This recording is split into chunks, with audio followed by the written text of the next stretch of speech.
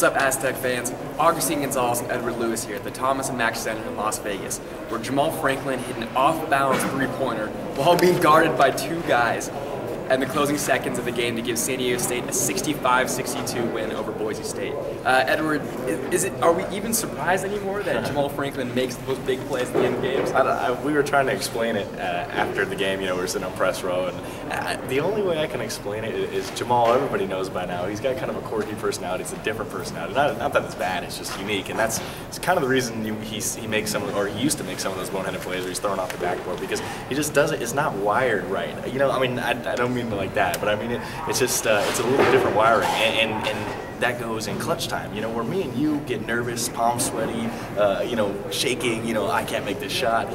He thinks it's another day at the office, you know, and it's just perfect. It's perfect for a basketball player. It's exactly what you want. So Jamal, you can't say enough about his game today. Oh yeah, he said at the post-game press conference that as soon as the ball left his hands, he knew it was going in. And Derek Marks and Boise State's coach after the game said that everyone knew the ball was going to Jamal Franklin at the end of the game. Tim Shelton told me, I went into the locker room after the game, and he told me that they were literally calling out the exact play while it was happening, and Jamal still got double teamed, still shot off balance, and still made the shot. It's just an incredible play, and SDSU had to have that.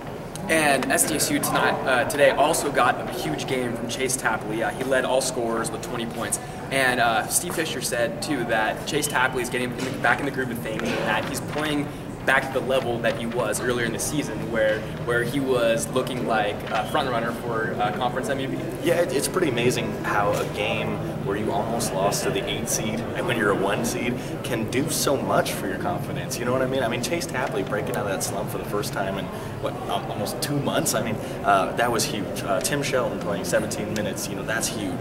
Jamal Franklin hitting another game winner, just further proving he's the MVP of this league. That's huge. I mean, it's amazing how almost losing to an 8 seed can do that for the Aztecs. And Edward, you mentioned that Tim Shelton only played 17 minutes, and coming into the tournament, Tim Shelton's knees were a big storyline. He's such an integral part of the team, and he didn't need to play a whole ton of minutes today, which is good looking for SDSU going forward. Yeah, exactly, and I think that's going to be the biggest thing you take from this game is Tim's knees. You know, I talked to him and he said, you know, they're a little sore right now. We're going to go work with Tom Abdenauer, get some ice on it and stuff. But playing 17 minutes in the first game is great. I mean, that way you figure you can play 25 and average, I guess, with 20 minutes, 25 minutes a night. I mean, you're perfect. So, you know, he's going to come back strong. He said it might bother him a little bit small, but he's going to play as much as he can, as long as he can, until the wheels fall off. And Edward, let's get your analysis on this game.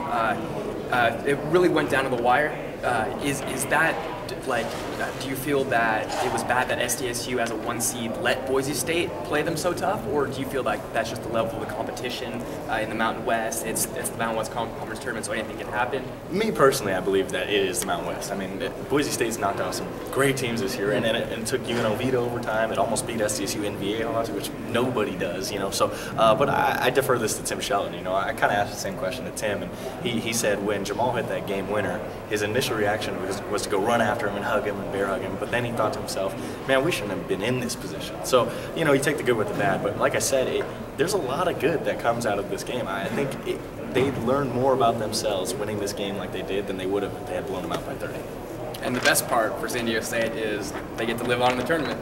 Yes, sir. And the Aztecs will take the court again tomorrow at 6 p.m. and play the winner of Colorado State TCU, which is actually going on right now.